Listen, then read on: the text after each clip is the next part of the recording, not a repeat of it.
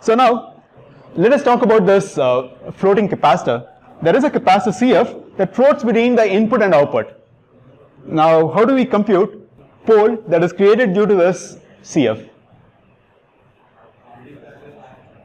Yeah, so basically, we have to apply something known as Miller's theorem in order to break this capacitor into two components and then try to evaluate the pole basically at this particular node as well as at this particular node. Clear? So what do I mean by this Miller's theorem is I have a node 1 and 2. Between the node 1 and 2, I have some sort of impedance which is represented by ZF. Now this ZF could be split into two components. One is Z1, the other one is Z2. Okay? And also make sure that the voltage that I have across node 1 with respect to the ground is marked as V1, and the voltage that is marked between the node 2 and the ground is labeled as V2 here. Now, how do I define this Z1 and Z2 expression? Should I do it or shall I directly give the expression? Okay, so basically by making use of the KCL, okay, so I have to look for the KCL at node 1, okay. So I need to equate the KCL that I am getting here should be exactly the same KCL that I need to get it here, okay. So what I do is, for this current flow direction, I have something like V1 minus V2 divided by ZF supposed to be equal to the current that is flowing from here, okay. The current that is flowing out of this device, okay. So here the assumption is I am making use of this current direction, okay, to be leaving out of this node, okay. So how do I write the current expression that is flowing in this particular path across Z1? What is the current that flows across Z1? I have V as well as Z, so V divided by Z1 should get me that, right? So it is V1 divided by Z1. So now, after doing all this manipulation by plugging all your expressions, you would end up having an expression for Z1 that is equal to ZF times that of V1 divided by V1 minus V2. Okay. So again, I am going to rearrange this expression such that the Z1 would become something like ZF divided by V2 by V1. Okay. Is that clear?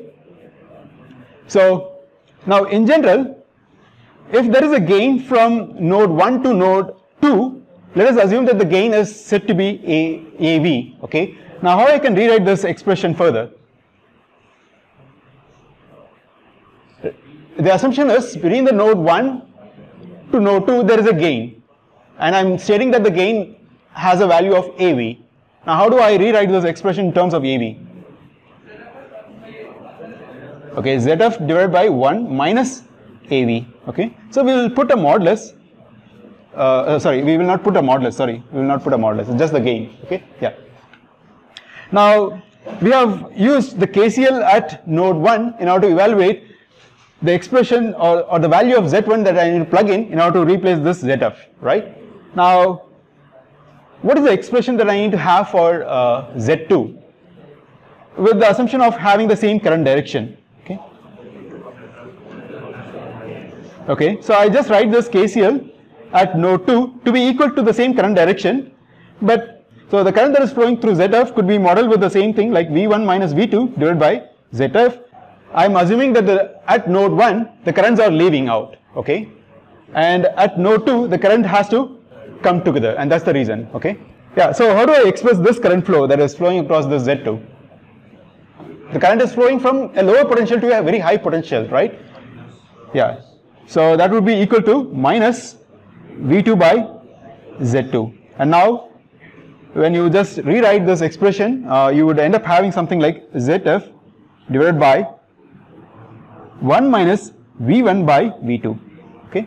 Now again, how will I redefine this V1 by V2 term? Because I said AV is a gain expression that is from V2 by V1, but what I have here is the inverse of it. Okay. So due to which I need to write it as 1 upon 1 by AV. Is that clear? Yeah. So this is the Miller's theorem, and let us try to use it across a simple circuit, something like this. I have two resistances, and basically I have a resistor R1 that connects between the node X and Y. Okay, and now when I apply this Miller's theorem, I replace this R1 with R1 plus R2.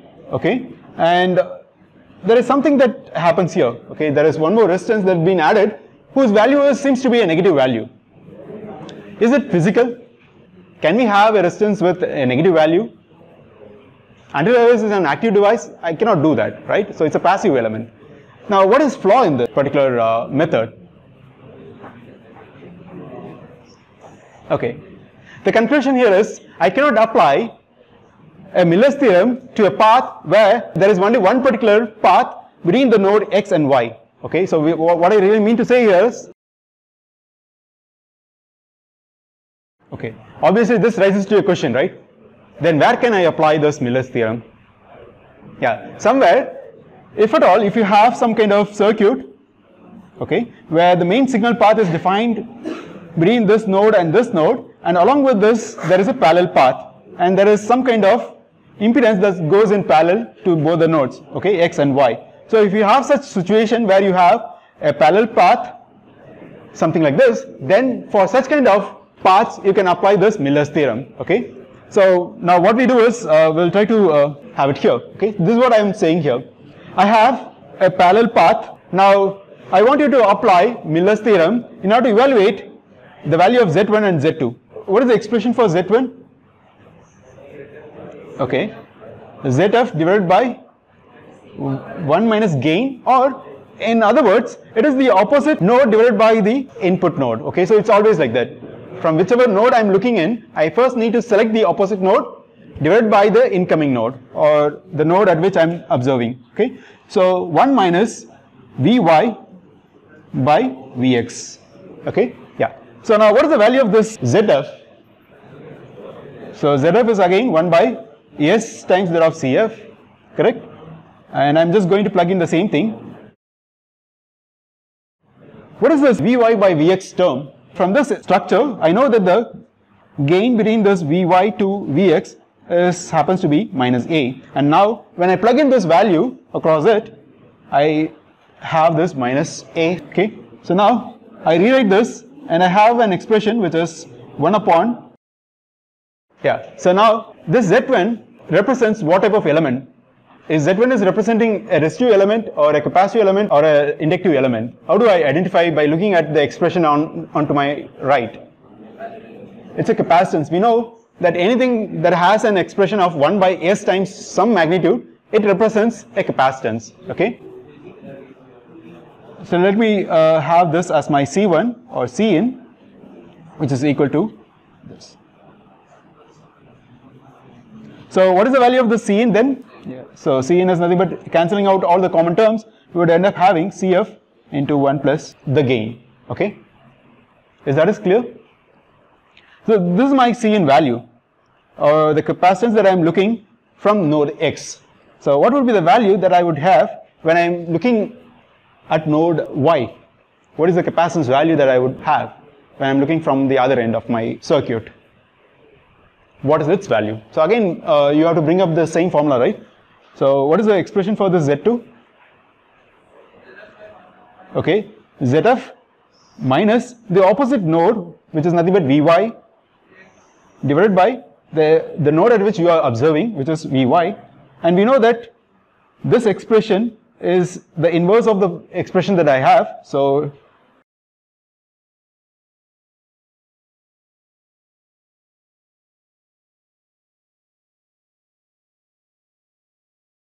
when I look across the right hand side of my Z2 expression, you could see what type of component is that represents actually. What type of element? Resistive, inductive or capacitive? What is this A? Does A has a unit? It's a voltage by voltage, so there is no unit. So some quantity is being multiplied, so it's a number, okay? So basically 1 upon S times some capacitance with some value would be again a capacitance itself, right? So there is nothing to think so much. So what I have here is the output capacitor that I have, C out, could be expressed as Cf times that of 1 plus 1 upon A. And now if the value of A is quite larger, then this 1 upon A could be a negligible quantity, and we can approximate this value C out to be approximately closer to a value of CF itself. Clear? And this is the C out expression. Okay, so again we'll look back into poles and nodes.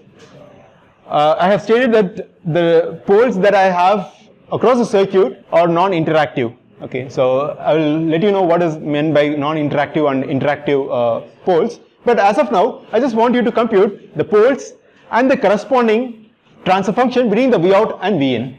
Okay, I want to evaluate this expression. So first of all, I need to identify the poles. Okay, so how many poles do we have in the circuit? 3, because there are 3 capacitors, and each of these capacitors have a corresponding finite amount of resistance, right? So let me label the pole that is created due to the node M, let me label it as omega M, and this one as omega N and omega P. Okay, so what are these pole frequencies? How do I define those pole locations? As I said before, it is always 1 by RC. What is the value of R and what is the value of C I have across this node M? Okay, RS. Okay, so if I look up, I have RS, and I am going to assume that the input impedance of my A1 is going to be infinity. Okay, if that is the case, I have this RS in parallel with infinity, so effectively you will get only RS. But probably if you are getting a doubt, you might be having a doubt with respect to V in. What do I do with this V in? Why I am not considering the impact of V in? Whenever we find any impedance, what we do as a first step? Kill the source. Okay, so we generally kill those input sources. So that's the reason why we always neglect this particular thing when I try to evaluate the output impedance or any kind of impedance that I am looking at it. Okay, so there is no impact from my V in, and it's basically this end of the resistor is connected to the ground. Okay, yeah. So now it is RS times thereof. What is the resistance that I have at the bottom plate of my Cn? 0, right? So I have this Rs plus 0, that is the effective resistance that I have across the capacitor, times that of the capacitance value, which is Cn. So effectively what I have is 1 by Rs times that of Cn. Okay. Now how do I define this omega n? I think by now we have to tell. Why do you have to think so much? Whatever is represented here is nothing but the output impedance of my A1 stage. Okay, so don't think what is the impedance that is having at this end. It has all been written as a Thevenin's equivalent value across R1. Okay, so that is the assumption that we are making. What would be the pole that is created due to this R1 and Cn? Yeah, it would be 1 by R1 times that of Cn. Okay, and similarly omega P would be R2 Ct. Okay, so we have found all those poles. How do I write them in terms of V out by V in? First of all, what is the DC gain that I would get right from this point to this point? Yeah, A1? Yeah, it's just the multiple of A1 into A2, and that is the gain that I would transfer. Okay, now the reason here is there is no drop across this resistance. Why is it so? Under DC condition, these capacitors poses an infinite impedance, and as I said before, even the input capacitance or the input resistance of my A1 is also infinity. So no current would flow through this path, and there is no drop across my resistance. Okay, it's just A1 times that of A2 would be my DC gain. Okay, now how will I add the poles? The pole will come at the denominator or at the numerator? Denominator. Yeah, you tell me, how do I add those poles? Yes, so this is something like this, right? For a circuit like this, I have a single pole, and how did I represent? And what is my 1 in this case? 1 is nothing but the DC gain from my input to output, and that has been divided by the pole, which is 1 plus S by omega, correct? The same way. So it is 1 plus S by omega m. So this is the total transfer function that I have, and their corresponding poles and their corresponding DC gain at the numerator. Clear? Now, this is known as an interactive pole. How many poles do I have in the circuit? I'm not going to evaluate it, that I will not do it, but I just want to address only this question. How many poles do we have? There are 3 capacitors. Yeah, so splitting will add poles? No. Yeah, so here is a case where I have 2 paths, okay?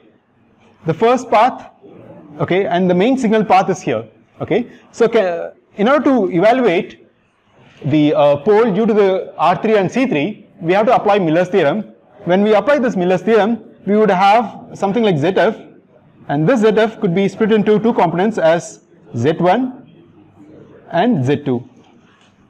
Now again, since the passive elements can be merged in the way that I evaluate, you will find that the total pole created at node X is the combination of not just R3 and C3, but I also have to include the impact from C1 and R1 as well, okay? So it will create only one single pole at node X, and at node Y it will again create one more single pole, okay? It will not create 4 poles, okay?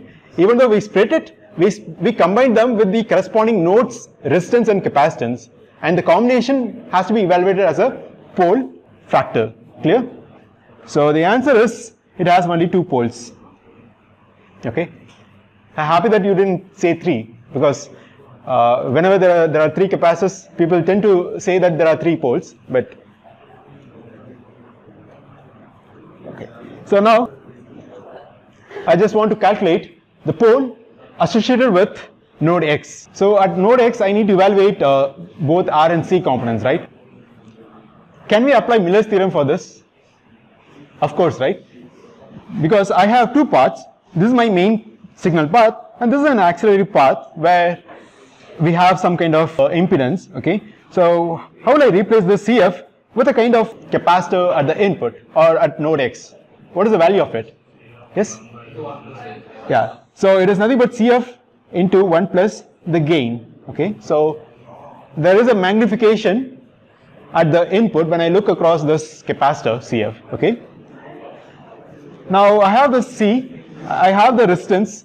What is the pole? 1 by RS into CF into 1 plus A, okay? So this is my total capacitance that I have. Now there is one question that I just want to ask. At the very beginning of the class, I said even though the value of CGS is greater than the value of CGD, we didn't neglect this CGD value. Why is that? Can you reason it right now? I'll just show you the circuit again. Yeah. So in the place of CF, I have a capacitor between the gate and the drain, and I mimic this CF to be equal to CGD. Now what happens to this CGD when I look at the input side? Yeah, when I apply Miller's theorem, because the main signal path is here, okay?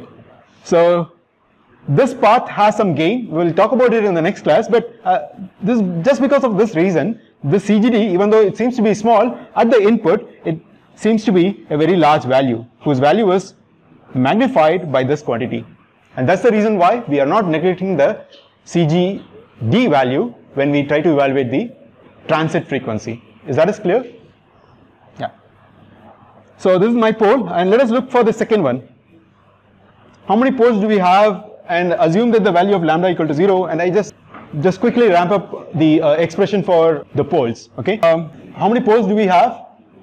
Is the capacitors or interactive or non-interactive? It's a non-interactive? Yeah, because I don't have any component that is attached between the X and Y. So how many poles do I have then? 2, okay? One is at node Y, the other one is at node X, okay? So I guess you might be knowing the answer. Can you tell me the pole at Y?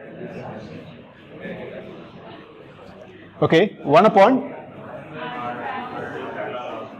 RD, okay, there is an assumption that I put it up. It is RD into CD.